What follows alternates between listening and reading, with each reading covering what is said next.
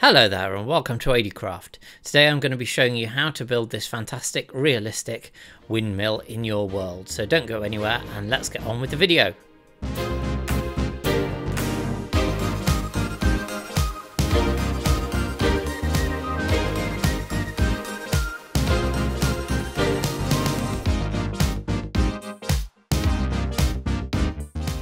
Before we start building, the world download for this world, and which also includes my ultimate survival base, which is just down there, will be available in my Discord for members of that. And also, if you are new to the channel, make sure that you do hit that subscribe button so you don't miss out on any future videos. And now let's get on with building. This is the list of materials you'll need to build this, including the interior, taken from the finished build. So pause the video if you want to take these down. We're going to start with the layout of the build, and that is an octagon. So we've got 5 long for the sides, and then diagonally we've got 3 in, and then on the 4th block you start the other side.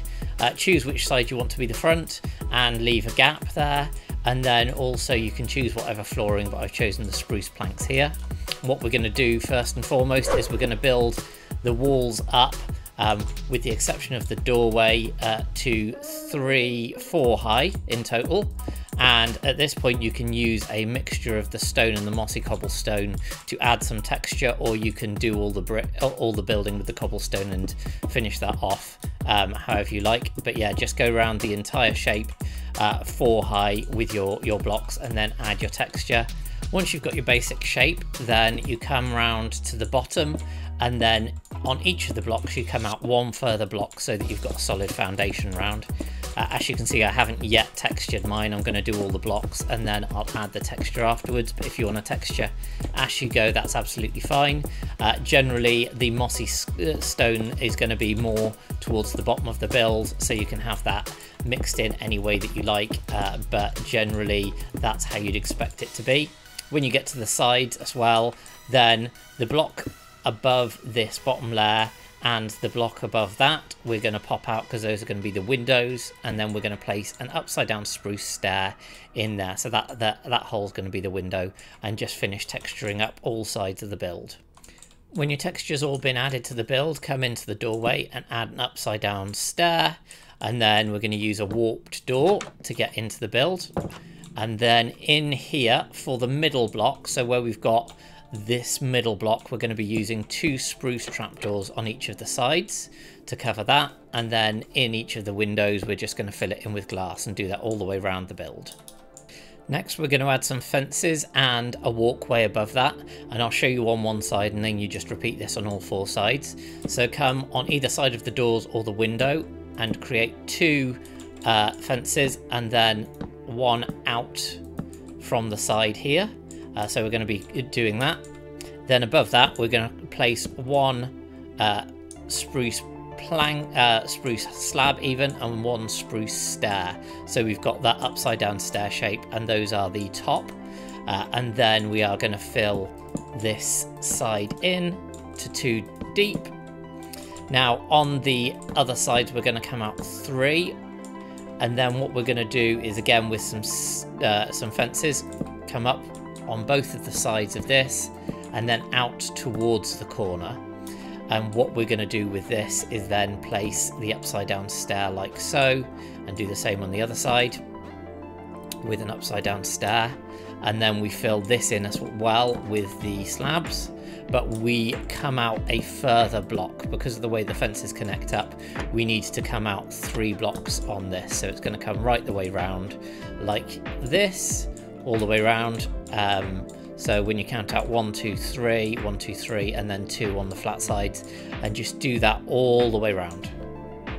Now at the bottom of the build I've used full blocks here, but if you did want, you could choose to use stairs, or you could choose to mix it up, so that you have a combination of both of them depending on whichever pattern you prefer.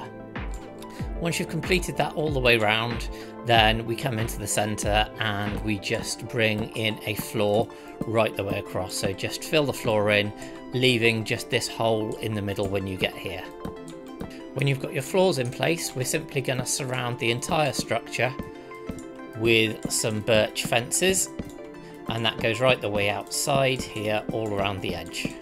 Take your Blackstone blocks, find where your front of the build is, and again leaving a gap, we come just in behind this stone section, and we build this up at 5 high in total, leaving again a 3 gap for the door on this side. So we've got 1, 2, 3, 4 and then 5, and we bring that all the way round just inside this.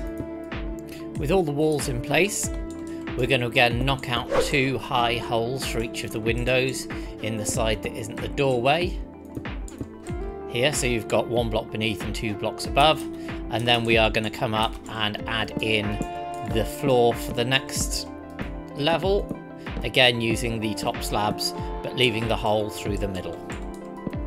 Once the floor's done, we come in again onto the first level of the spruce slabs, and we bring this all the way round. This is going to be where it starts to taper in, and we bring this up 3, 4, 5 high all the way round. When those walls are done, again, as before, we knock out the 2 high windows in each of the sides. There's no doorway on this side, so on this floor, and then we put in the floor, but this time slightly different. We are going to bring a set of the Blackstone all the way round first before we start with the spruce slabs, and then leaving the gap for the middle, we just fill in the rest with the spruce slabs. Now that floor's in place, we come up the next level of walls, and we're going to start by coming in at the corners, and then diagonally out from that we're going to go 3, and this is why we needed the extra layer of Blackstone, so that we didn't see the spruce through, and that comes all the way round. And this time, whereas we'd gone up a total of 5 before, this one we go up a total of 6, so we've got 1, 2, 3, 4, 5, 6 all the way round.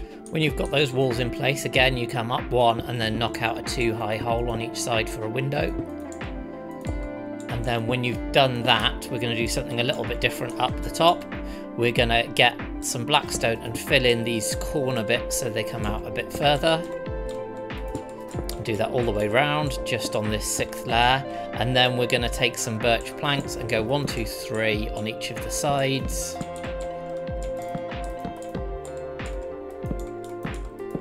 And fill in between with some birch slabs.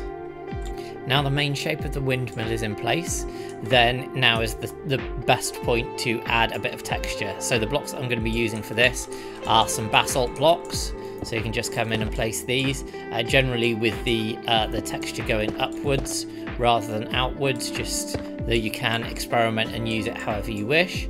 And also then with the other varieties of Blackstone, so using some Blackstone bricks, some cracked Blackstone bricks, and then some polished Blackstone as well.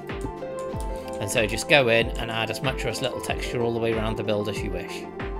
Once you've added some texture, you'll have something that looks a bit like this. Now we're going to round this off a bit, make sure that it's a little bit smoother, using some walls, slabs, and some stairs. And first of all, how we're going to do this is we're going to come down here, and again, depending on which blocks you've used, make sure that you just put something in place here and here. So we've got a stair, and I'll show you one side, and then you repeat this on the other side. And then you have a stair here in the middle, and then you just round that off with 2 further stairs. So that again has already made it look a bit smoother. And then using some walls, we come up 3 blocks here, here,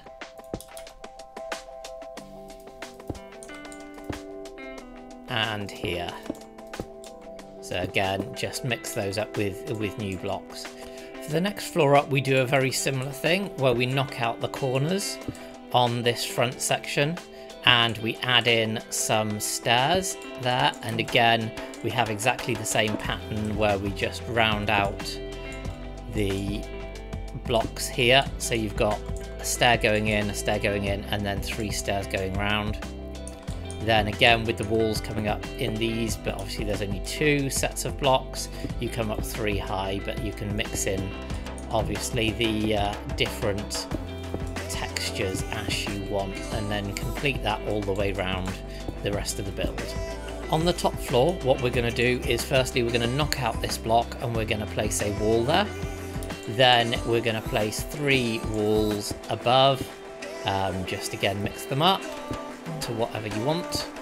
And then we're going to have another wall here and here, just like so. So there's 1 gap in between, and also 3 walls here. So we're going to have 1, 2, 3 along the side. So we've got that, and then we just carry that on around the other sides. So we've got there 3 walls up here, and I'll texture these in a second, and 1 wall down here, and just carry that all the way around. Coming around to the doorway, we're actually just going to place a block in here, and then above that we're going to be placing a birch stair upside down, and then a right way up one, and a right way up one here, with another stair on top, so we get this kind of a peak. And then underneath that we're going to place a warped door inside to get into the building. Then we're going to place on each side 2 of the birch trapdoors and close those up.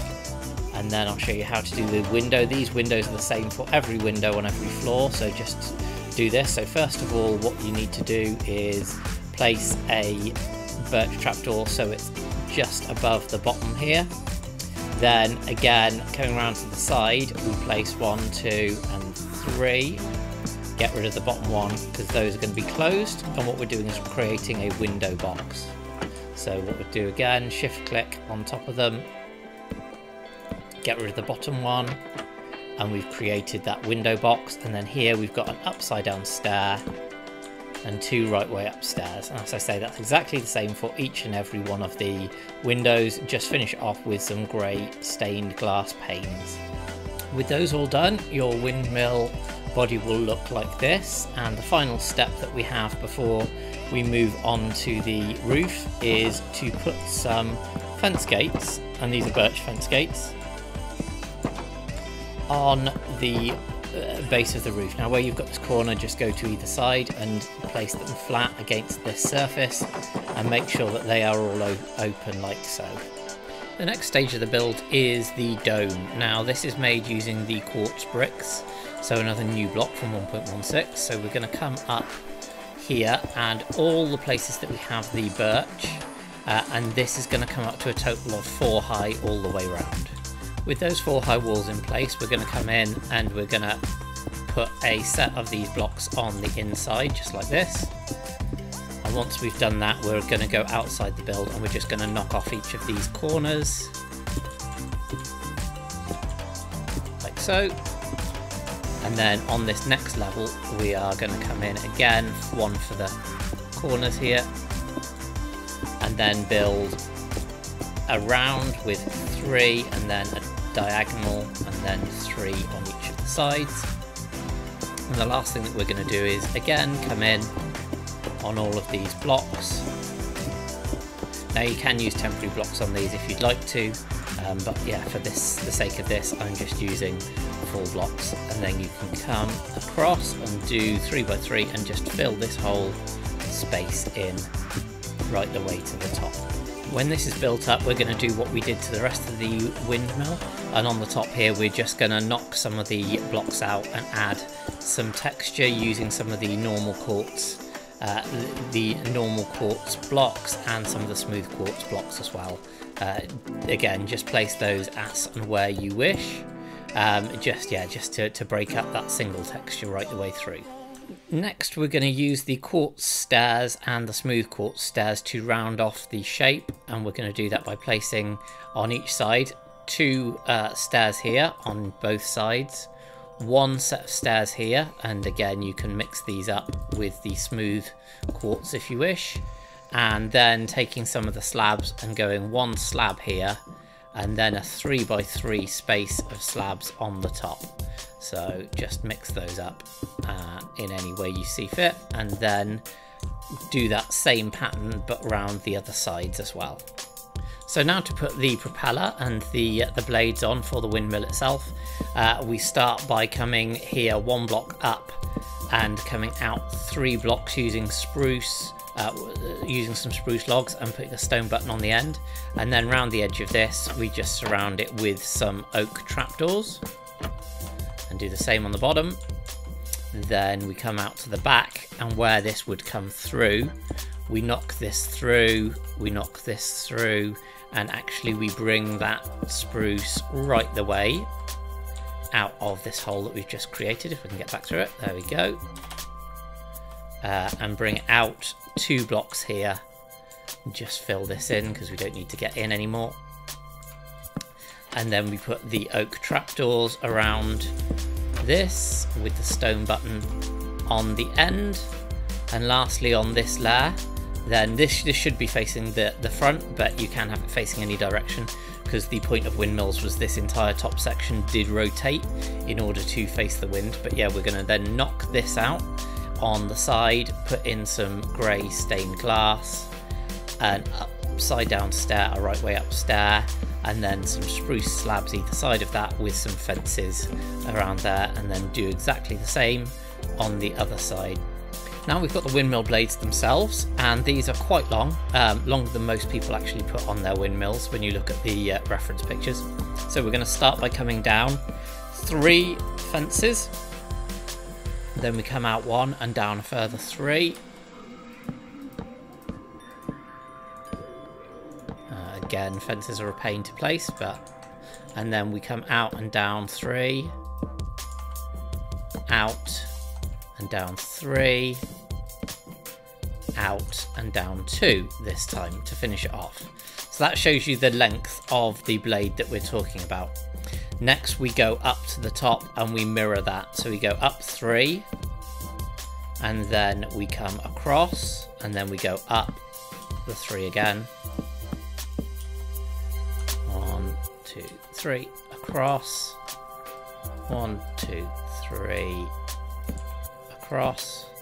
1, 2, 3, across, and then 1, 2, and that should then be the same length. So what you've got is you've got 1, 2, 3, 4 times that you move across. So 1, 2, 3, 4 times that you move across, and you finish off with a 2. The blades going out to the side are a little bit different. So what you do again, rather than starting with a fence, you actually start with a fence gate, and then you need to shift click into that in order to place the first fence. But then apart from that, it's pretty similar. So you come out 3 down for the first time, 2, 3 down for the second time, down for the third time, down for the last time. And rather than the last block, so you place 1 fence, you finish that with a fence gate. And what we do is, again, we repeat this on the other side. So again, start with a fence gate, but this time we're coming up. Again, we need to shift click in. So 1, 2, 3, first time up, 1, 2, 3, second, 2, 3, third, fourth and final time, and then we finish it with 1 fence and a fence gate. And then when we look at this, you'll see that they're all the same length and they've all got the same orientation. And now we're going to fill these out. The pattern again is slightly different for the blades that go up and down as the ones that go side to side. So first of all, I'll show you what goes on with the up and down ones. So you leave that first fence, and then you come out 2 more, and then you come out 2 more all the way down. So actually this one stays as 3. So this all the way along will then be 3 fences wide, and each time that you move out there, then that's the transition to the next layer. And once that's done and right down to the end, then what we do is finish this off with 3 andesite walls. So those then connect up, and that gives us the basis for it. And we do the same going upwards, but moving out this direction. So start here and come out 3, and then continue, so we've got 3 wide.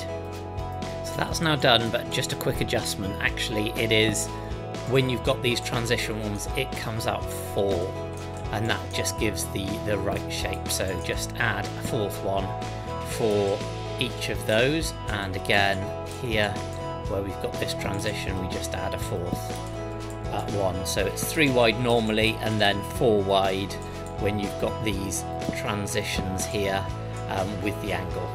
Because of the difference in the way that fences look depending on which direction you place them, then for these 2 sides it's a slightly different pattern. So what we have is a 2 as standard, and then we go to a 3 whenever we have the extra transition.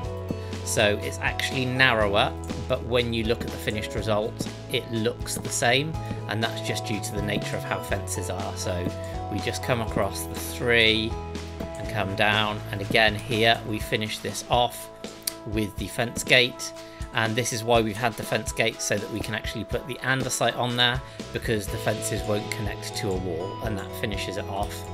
And then we do the same but going upwards on here. So now the final stage on these blades is to add some trapdoors. You can pick any trapdoor that you want. So for example, you could choose the warped ones if you wanted a bit of colour. Personally, my favourite is for the authentic look to use the oak trapdoors, and you place 2 trapdoors on this, then you place 3 trapdoors on the next level, and then another 3, and that's it. So you stop with 8 trapdoors on each. And then to show you on the sides, we go here and we have 1, 2, but then we have 3, 1, 2, 3, and 3 again. And you just carry that on right the way round, and that gives you the finished look to the windmill itself. Now the finished exterior will look like this. I'm now going to go in and show you just how to do an authentic style mechanism going on the inside, but if you wished you could just decorate this in any way you liked. So inside the windmill we come up to the top where this crossbeam is, and the first thing that we're going to do is we're going to take some grindstones and we're going to then shift click them round, and these basically would then represent the turning mechanism.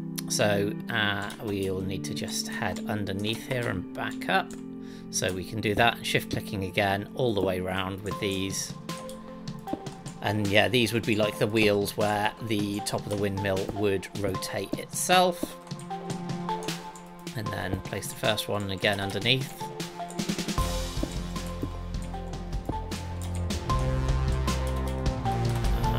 Back up, here we go. And there we go. And that now what we need to do is make sure that we've got the center of this, and if we just for a second come down here, so level with the window, and come down and place some spruce logs, we can get rid of the top one here. And what we're going to do, depending on whether we have it at the front or the back, it doesn't matter too much, we are going to create a cog system, which would be the thing that would actually keep this running. And what we do is we place a stair, and then we come around and we place another stair. So basically we're going around this and rotating the stair. So this one then needs to be an upside down stair, and then the last one would be wrong way, a stair like this. So as you can see, that's rotating. And then underneath these we come and we fill these in, so that it looks like we've got a full cog in place, and that's just the stairs going back. So as you can see, we've now got a big cog mechanism here, and what we're going to do now is we can carry this on because it's going to go all the way down in a second. But coming out the top of this, we would then have some andesite walls, which would then in theory interact with the cog. So as this cog turned by the wind, that would then push this around, and you can top that off with an andesite wall if you wish, or you can use a slab, which I think I will just grab very quickly, andesite, and here we go. Let's use a polished slab just to finish that off, just so the two don't connect up. And yeah, so this would then rotate and would rotate this, and we're going to bring this all the way down through the build. now that we've brought this this big log right the way through, and this is the spruce wood, then we're going to create the grindstone at the bottom. So first thing to do is to get some oak trapdoors and bring those round, and next thing we're going to do is get some stairs, and we're going to place the stairs going right the way around this, and this is the grindstone that would sit at the bottom of a windmill. You'd put your wheat in there, and then that would actually grind it as the windmill turned, and that's what these things were for, to provide the power so that they could do that. So yeah, you'd put your wheat in the top, it would get ground up as this thing rotated, and then your wheat would come out of a chute coming down to the side. So yeah, that's an authentic now mechanism inside. I am going to decorate the rest of this windmill just to show you what you could do, but I'm not going to show that, but yeah, I'll then come back to you once it's all done. Now the windmill's finished, I've done a little bit of decorating around the edge. As you can see, this windmill's now actually in the same world as my survival base, my ultimate survival base. So if you haven't already checked that out, do check that out now. There is a card in the video. But yeah, now I will show you a quick look around the actual windmill itself and what I've done with the interior. So as we come down here, then we come inside, and as we saw before, we've got the grindstone, but now we've got obviously a way for all of the grain to come out, lots and lots of this this wheat there to put into it to get the grain, an extra grindstone for any bits that weren't ground up properly. And then we come up here, we've got some furnaces so we can start cooking up some bread, and some storage around here onto the balcony, and lovely views out from this balcony that goes around. And as we head back inside again, then yeah, we've got more storage, some more grain, and then up to a little sleeping and storage area up here, so a bed for the person who's running the windmill itself. And then finally up we go here to a final level of storage, and then if we go through here, we can see to get to the mechanism of the build itself, just in case anything were to go wrong with our windmill, then we need to be able to get up here so we can fix this. But yeah, this is just a bit of an idea of what you could do with the interior of this. There is actually quite a bit of room inside this windmill structure, so it would make a fantastic base. But I hope you've enjoyed the video. I will just take us back outside. Yeah, I hope you have enjoyed the video. If you have, please do make sure that you leave a like. You do leave a comment to let me know if you've enjoyed it. That'd be fantastic, and it really does help the channel.